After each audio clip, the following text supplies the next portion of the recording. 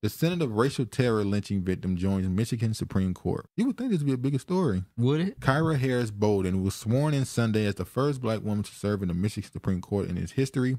Ms. Bolden, who is 34, is also the youngest Michigan Supreme Court justice, told CNN that it was surreal to be appointed to the state's highest court. She explained that her family history drove her to attend law school in the University of Detroit Mercy Law School of Law. She felt a need to be part of the justice system, she said, a system that failed her family after the 1939 lynching of her great-grandfather, Jesse Lee Bond. Bond was just 20-year-old when he was lynched in a broad daylight on April 28, 1939. His nephew, Ron Morris, news that the white owner of a S.Y. Wilson feed store became angry at Mr. Bond because he asked for a receipt for the planting supplies he purchased.